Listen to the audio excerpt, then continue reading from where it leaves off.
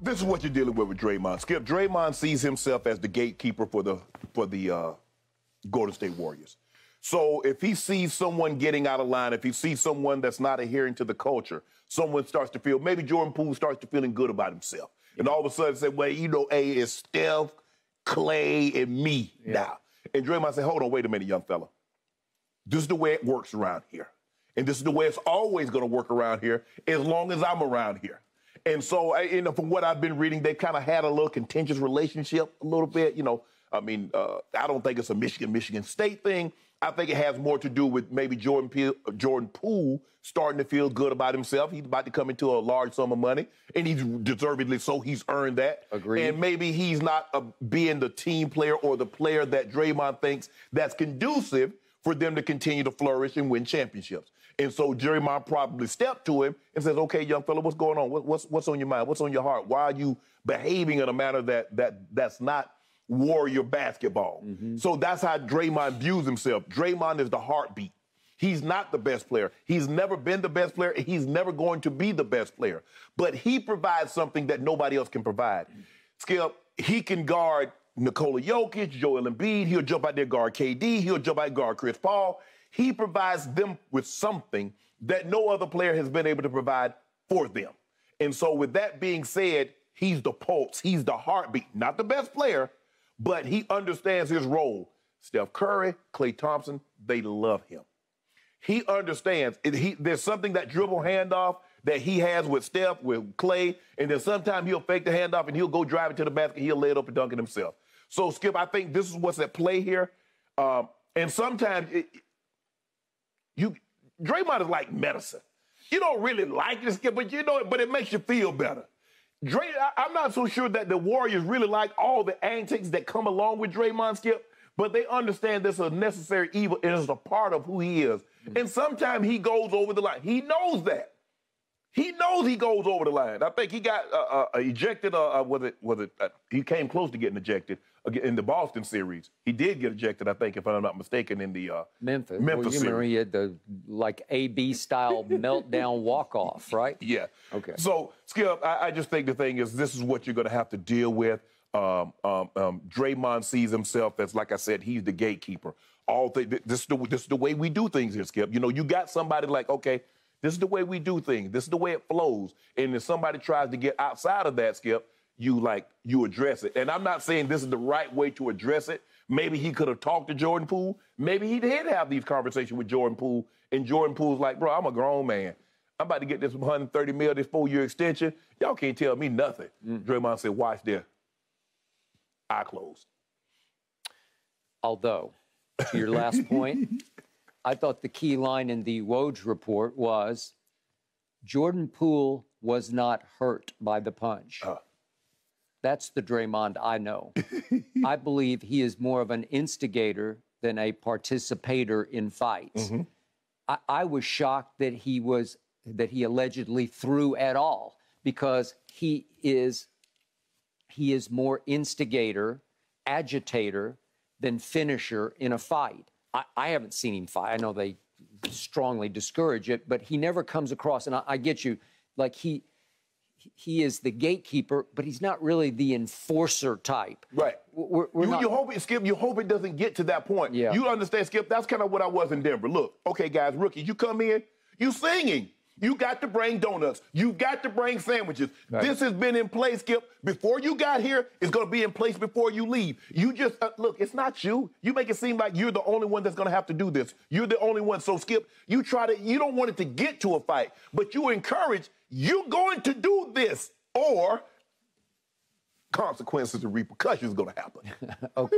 Well, it sounds like they have had an ongoing discussion every practice, every minute, where they're just constantly into it. And it sounds like Jordan Poole is the one fairly new Warrior who gives it right back to him. Right. In the past, everybody paid their homage and respect. They just didn't engage. They didn't return fire. And now Jordan Poole's right back in his face until Draymond just couldn't take it anymore. And I guess he swung on it. Right. But the point is, Is there some threat to his domain? He was considered at least the third member of the big three. Right. Is he now being threatened by the fact, wait a second, maybe Jordan Poole is going to be the third member of the big three? And remember, Draymond in this league has overachieved. Yeah. I'm going to remind everybody, he stayed at Michigan State all 4 years. All 4 years, when does that happen? Right.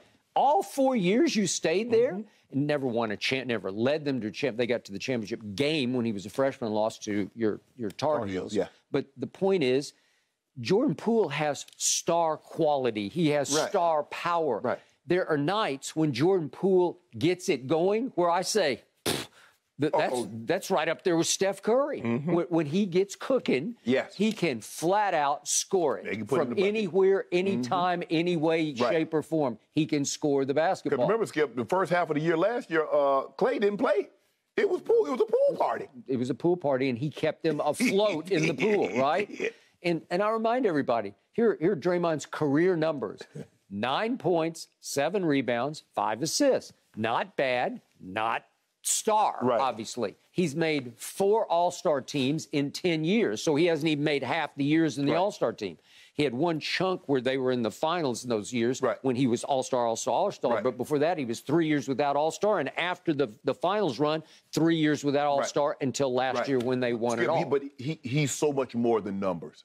I mean, you can't quantify what he does, because if you just look at the numbers, you're like, Draymond, why are you doing all this? He's so much more than what the numbers says that he is. He has been guts and glue for that team from the start, and especially it did hurt them when LeBron stole that ring in 2016. It is, stop saying that. But it was classic Draymond, because he instigates, he gets into it with LeBron, he screams out the B word at him, you're a B, and everybody could hear it in the first 3 rows, including Kiki Vandeweghe, who happened to be the Minister of Justice at that point for the NBA.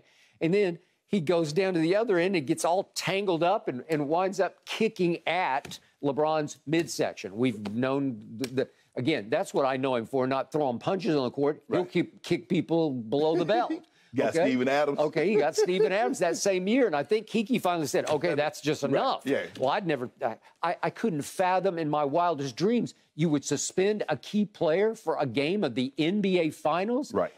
Draymond Green got himself suspended for Game 5 of the NBA Finals back at Oracle, and you know the rest of the story. History happened. Right. Because they were up 3-1, and then they were down 4-3. You have to pick and choose your battle, because sometimes guys will step to you, and they're going to test you now. Okay. And if you ain't ready to do this, just, But seemed like Draymond was ready to do this. Skip, I met Draymond a couple of times, and I like him. I understand what he is and his role that he plays for the Warriors. But for me, long term, I don't think it's going to have any significant damage that all of a sudden he's not going to pass Poole the ball. Poole's not going to play his role.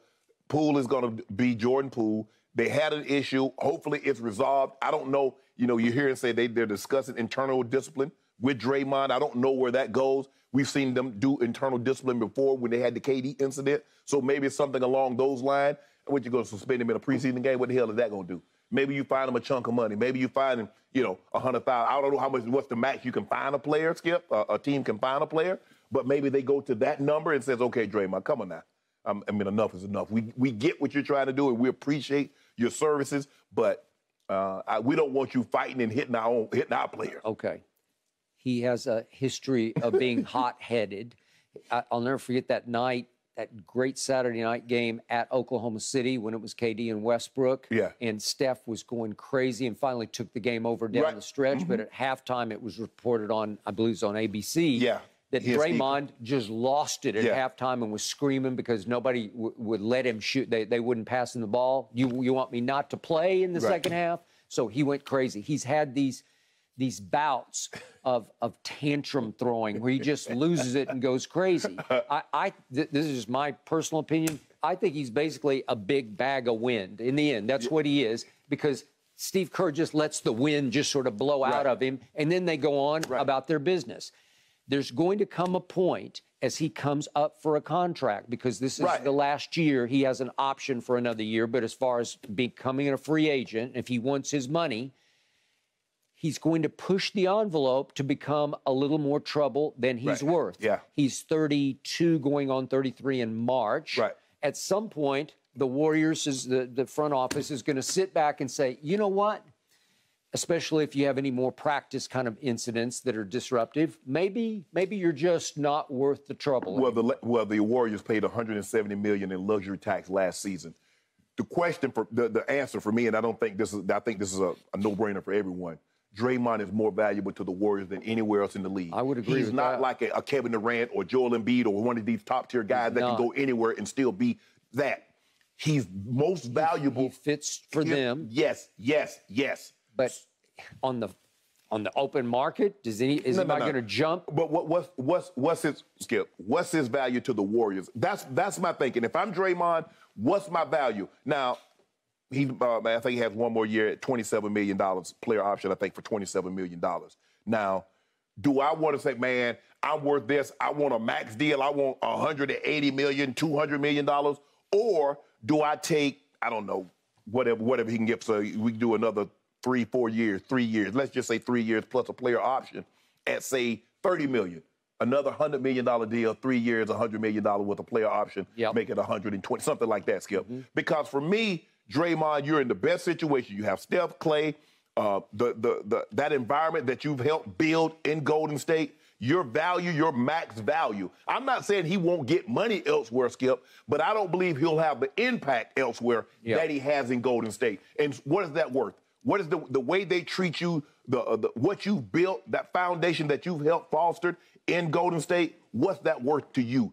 Is making $4, $5, $6, $8 million a little more somewhere else, not having the impact, is that worth more than winning championships, contending for championships?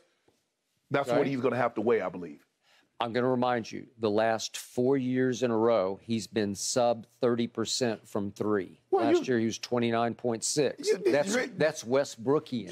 Draymond's not a three-point shooter. But they dare him to shoot, and sometimes he looks around like, should I? And he tries it, right? But he got to shoot it, Skip. Okay. He got to shoot it. I'm going to remind you, last year from the free throw line, he was a career worst 66%. That's Westbrookian. Yeah. It's hard to overcome that. You push too far, they say, well, gee, you do a lot of good things for us. You pick, you roll, you do all those things. Remember. Production tolerance. I know. I got it. That's where we're heading.